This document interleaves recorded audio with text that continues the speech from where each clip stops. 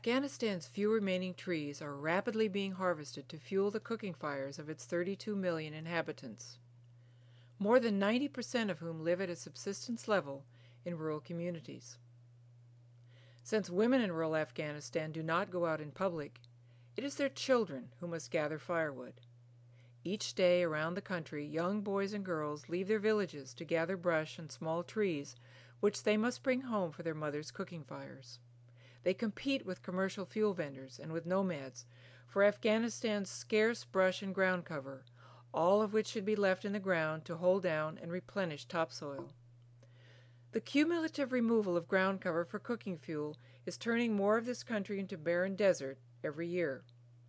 These young children who should be in school face the daily dangers of landmines, attack, and kidnapping.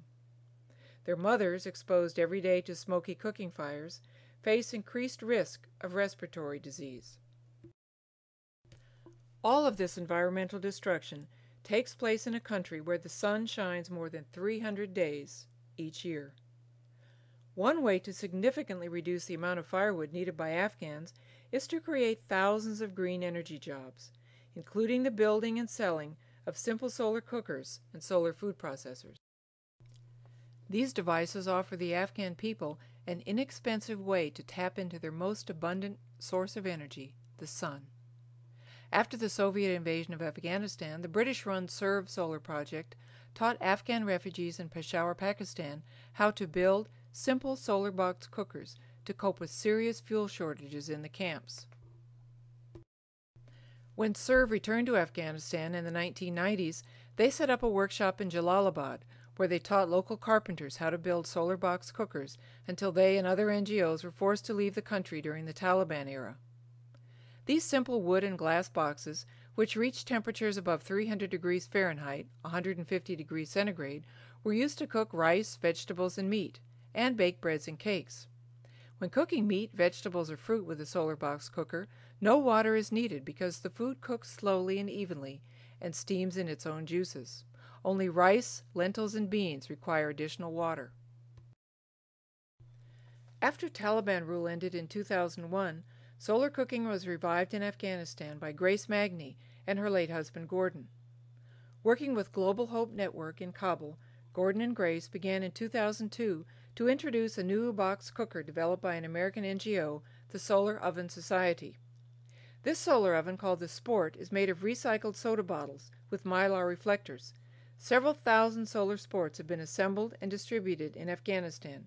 Training has been conducted by Grace Magni. The Villager is a large hybrid solar box cooker produced by Sun Ovens International of Illinois. One is used by a green chef to prepare meals for celebrity events in Hollywood. 5 others have been sent by Rotary International to Afghanistan to use as village bakeries and at schools. Unleavened Afghan bread is easily produced in the Villager, which can bake several hundred loaves each day. The Villager also has a propane gas backup for continuous use on cloudy days. Solar cookers being used in Afghanistan come in many shapes and sizes. Sabur Akhtari, an Afghan mechanical engineer who now lives in Germany, spends several months each year in Afghanistan supervising renewable energy projects. He has designed a variety of solar and wind generating devices for use in Afghanistan.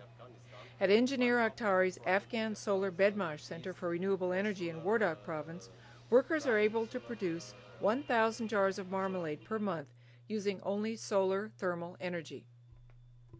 In 2008, Mr. Akhtari worked with personnel at provincial reconstruction teams in Logar and Parwan provinces to teach Afghan farmers to build and use solar food dryers. He has also trained farmers in Kunduz province to use these devices with funding from the German government. We have built over there about 42 pieces of these tunnel dryers, and 2 projects we had with PRT Logar and with PRT Charikar, and we have produced 20 solar dryers and made training for farmers, local farmers, how to dry their products, vegetables and fruits. Mr. Akhtari is also teaching Afghans how to build and use Scheffler reflectors, large, locally built solar thermal devices that were invented by Dr. Wolfgang Scheffler of Austria. The Scheffler reflector is a parabolic mirror that focuses the light of the sun on a narrow point several meters from the mirror. The concentrated sunshine at the focal point can be used to heat a large cooking pot for boiling and frying.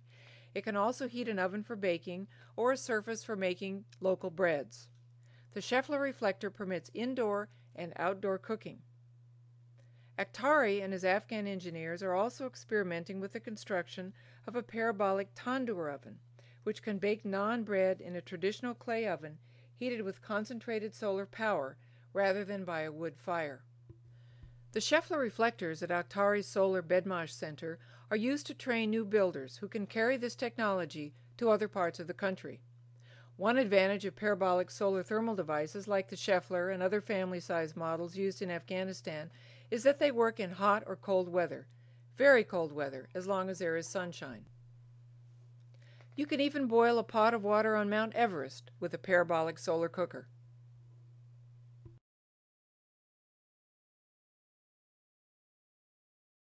Large-scale Scheffler reflector systems in neighboring India are used to generate steam for modern kitchens used by the Indian Army in remote mountain outposts. Other rooftop Scheffler reflector systems, built by Gaudiya Solar for religious and educational institutes in India, provide the steam to cook for tens of thousands of people every day.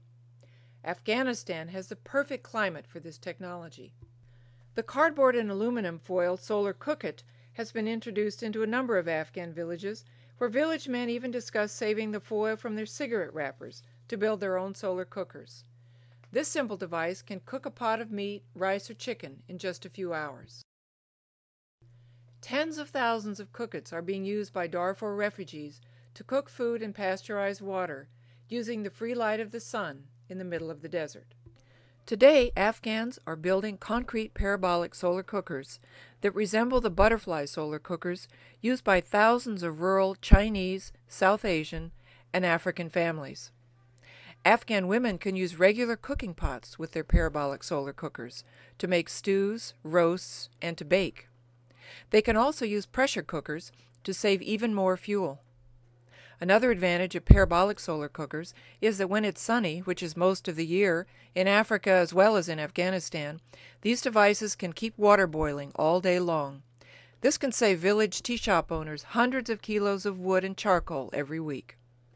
This locally built concrete mold can be used to produce hundreds of reinforced concrete parabolic solar cookers for home use in rural Afghanistan, where fuel shortages are most critical. To make the dish, Afghan craftsmen apply concrete reinforced with wire rebar over the plastic-covered mold.